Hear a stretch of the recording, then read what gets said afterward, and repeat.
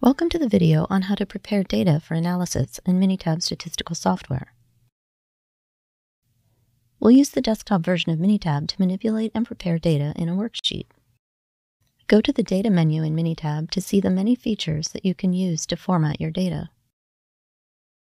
Let's start with how to change the format of a column. In this worksheet, notice that C2 contains numeric values, but Minitab processes the data in this column as text, as indicated by the letter T. Columns must be correctly formatted so that you can conduct statistical analyses. To change the format of the days column from text to numeric, go to Data, Change Data Type. In Variables, enter Days. In Choose Type, select Automatic Numeric. Now the days column is correctly formatted as numeric. Next, let's extract data from a column to create a new column. Suppose you want to compare the number of delivery days based on the day of the week that the order was placed. We can extract this information from the date column. Select Data, Date Time, Extract to Text. In Extract from Date Time column, enter Date.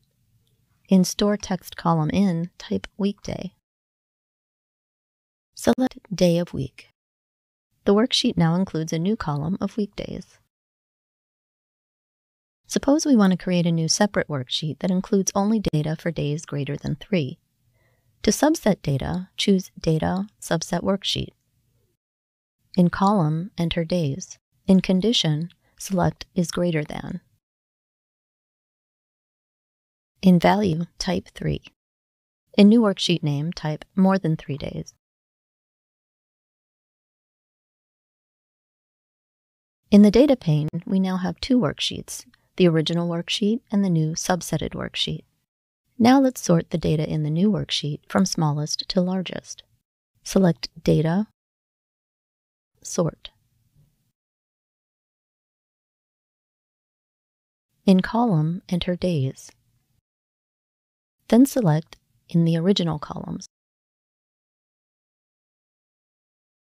The data are now sorted from smallest to largest. Finally, if you want to quickly see information about the data in your worksheet, go to Data, Worksheet Information. After you conduct your analysis, save your output and data in a Minitab project. Choose File, Save Project. For more information about our Minitab products, go to minitab.com.